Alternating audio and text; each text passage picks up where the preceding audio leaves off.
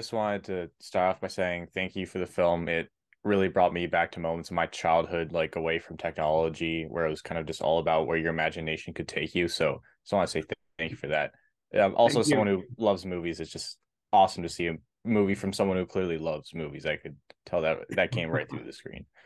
Thank you. Um, yeah. So being that this is clearly about someone who loves movies, how did you aim to make that subject matter connect with pretty much anyone? Well, I just tried to be as honest as possible, to dig into my own childhood and literally going back to my roots and just talking with my friends and family and just recollecting all the memory of falling in love with movies. And somehow I didn't know that it is so universal, of course. I'm really surprised. Just a few days ago, we were talking to audience in Peru, in Lima, and it's incredible how the people have been able to relate to this film and the story. Few weeks ago we had a great opening in Japan. It's still playing, and again the interaction, whether whichever part of the world we are, whether Spain, Europe, or India, it's been overwhelming, completely, and more so as with the arrival of streaming platform and pandemic, a lot of people who love cinema missed going to cinema. So there was more the reason, sort of people start connecting with the story. So what, it happens in a small village in India, but there seems to be something really universal about all of us who fall in love with cinema, regardless of what kind of movie you watch.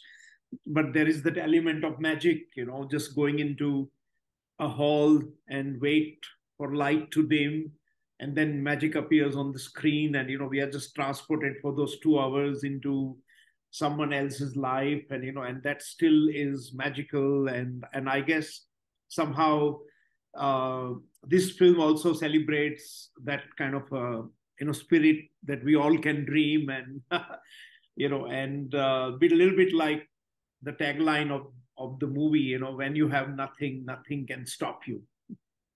So you mentioned streaming services. So I just wanted to ask, how do you think like the internet affects film? Do you think it's possible to make like the magic of cinema, as you described it, come to life on a phone or through social media?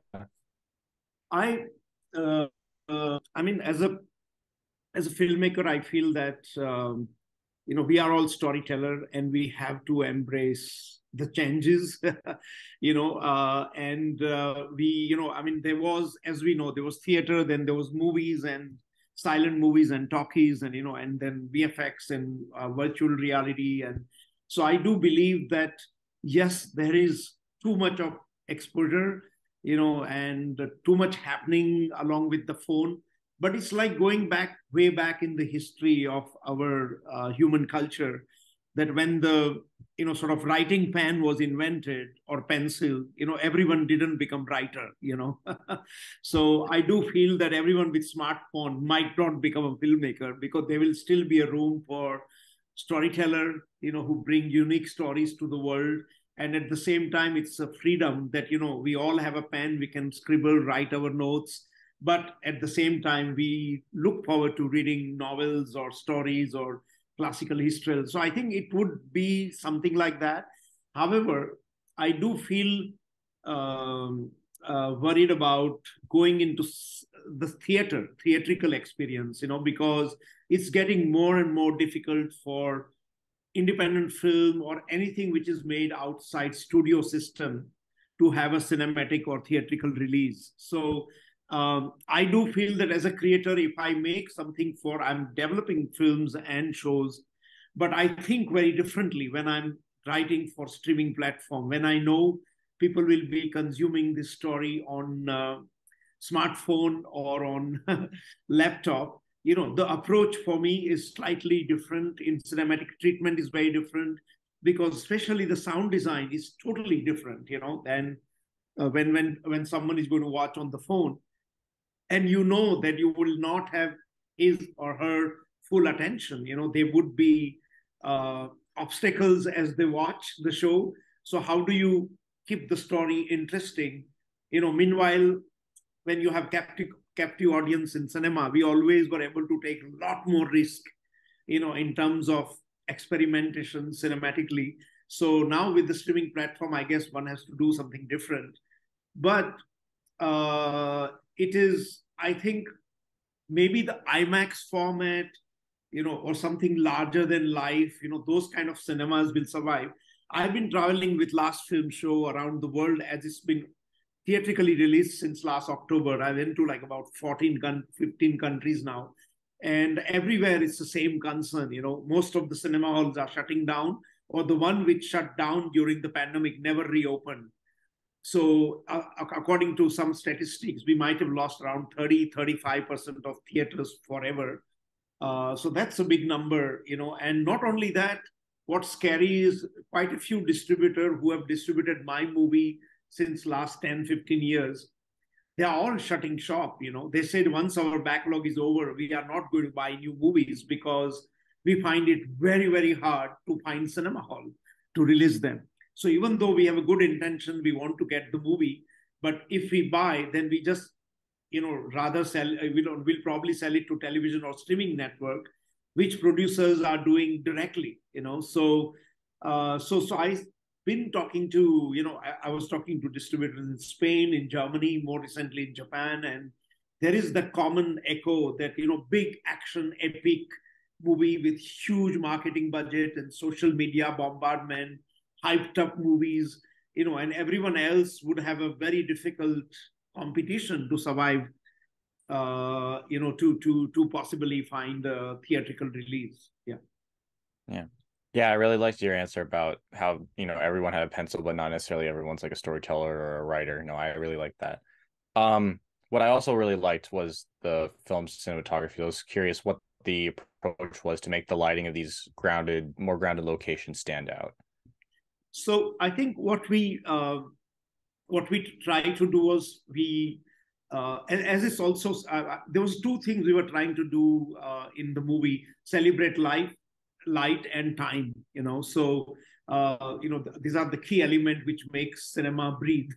Light and time. So first thing we did with light was that the modern digital light capture devices are extremely sharp, and sometimes they have a very synthetic look. So it works for if you are creating a, I don't know, science fiction universe or action.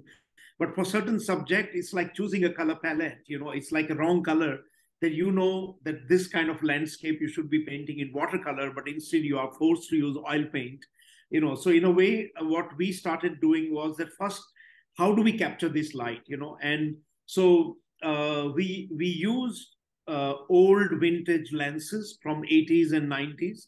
There were Russian lenses called Lomo and some lenses called Hawk, which were mainly designed for celluloid, for movie cameras. And we used the Arri Alexa digital camera to try to marry the two, by designing some adapter. And the results started looking really close to what we were after, because it was turning the image imperfect just the way we wanted. It was removing all the perfection, sharp edges. It was going out focus where we wanted, in a way, giving very organic tone to color and food and films and walls and skin tone. And it was able to capture kind of a light, which is not actually a celluloid light, but same time, it's not even digital, something in between. So that's what we sort of try to do at first go. And then we sort of came up with a palette of color that, how do we sort of advance that, the Sanmay's world where he lives in his village and school has certain color scheme. But every time he goes to watch movie, like the popular Indian cinema, Bollywood or Tollywood, it's filled with color and everything is over the top. And so suddenly there will be riots of color when he goes into the cinema hall.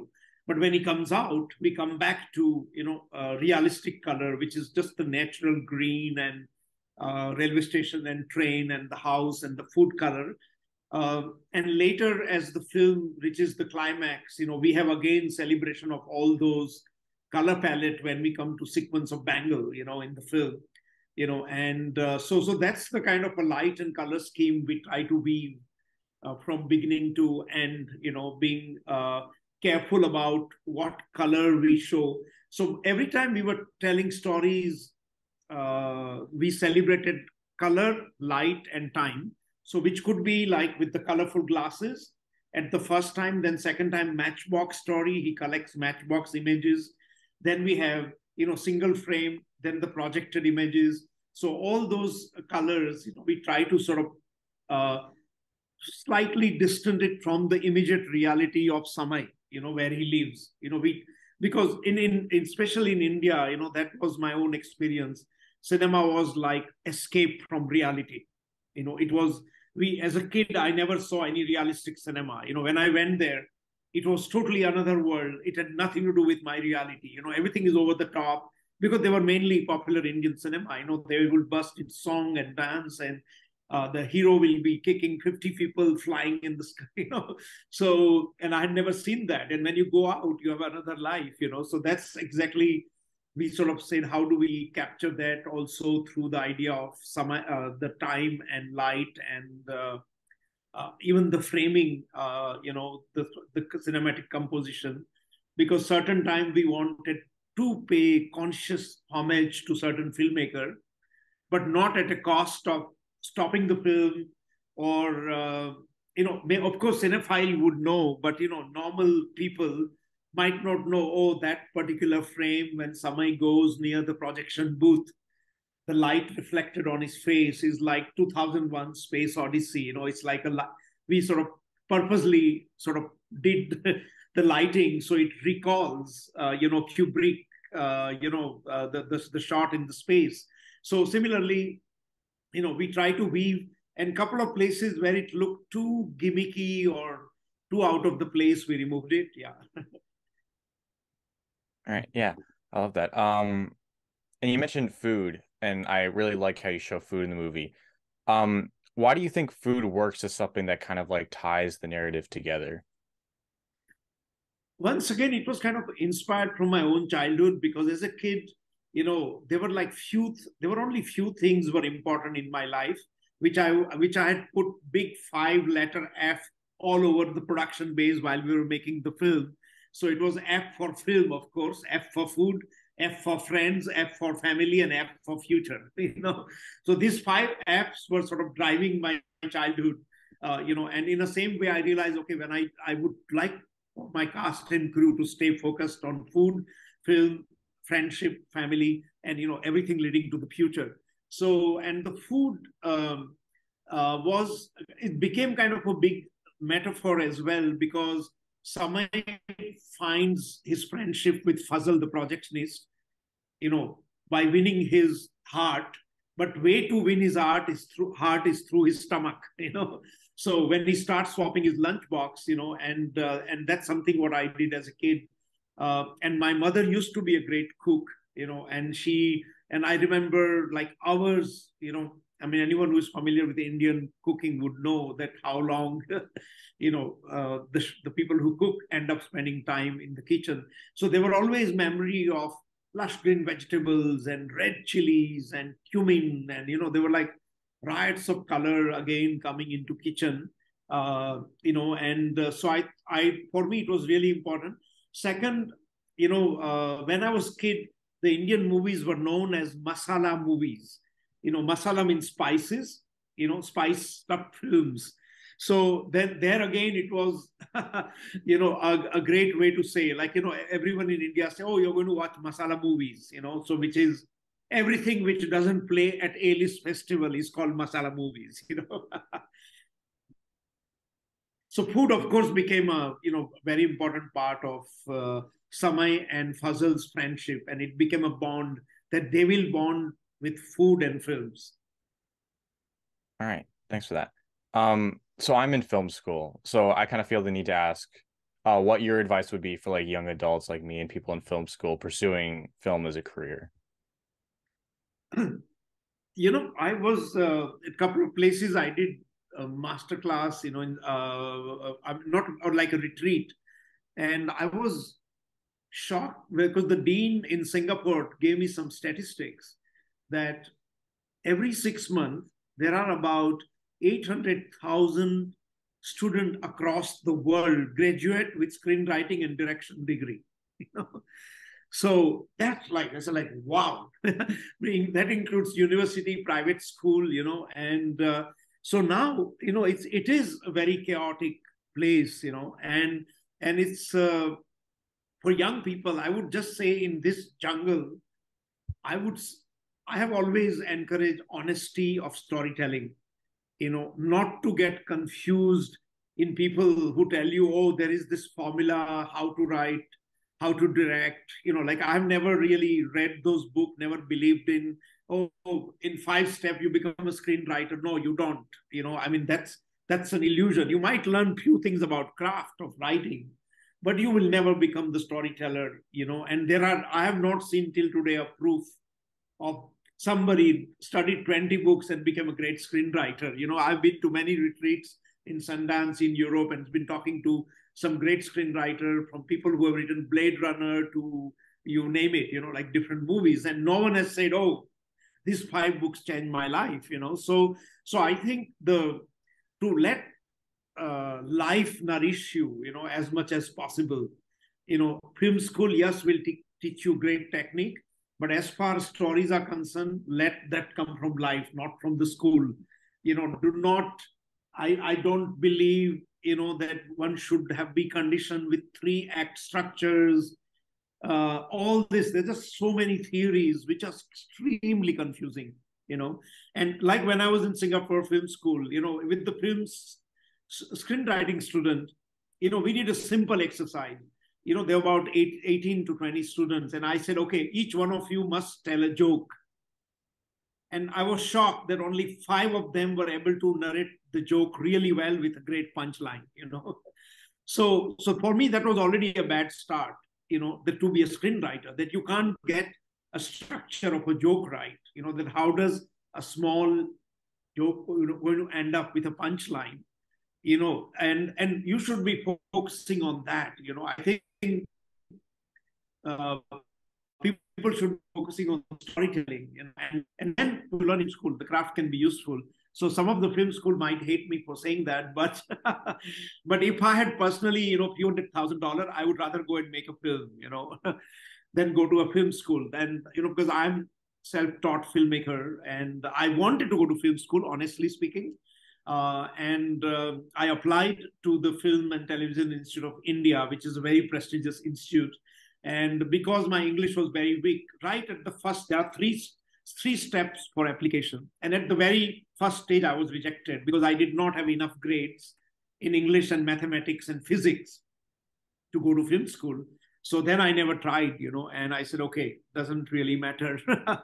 I just started shooting wedding videos to buy a small film roll, and on a 16 camera, I shot a lot of silent films, and because to make a sound film was really expensive.